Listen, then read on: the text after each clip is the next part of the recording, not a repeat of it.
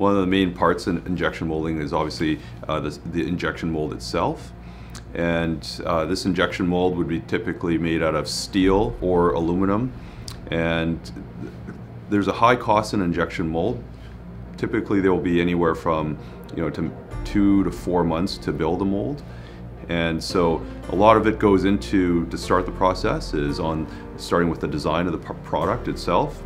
After creating the product, prototyping, you'll move into kind of the mold design. So the mold will be designed around the part, there'll be cooling, there will be the number of cavities that you would have. So there's a lot of considerations when actually making the injection mold. So with the injection mold, it is very costly, and we're usually looking at probably volumes around 100,000 and up to over 1 million. You can justify getting down into maybe the tens of thousands, but it's pretty rare. So typically it's very high volume required parts.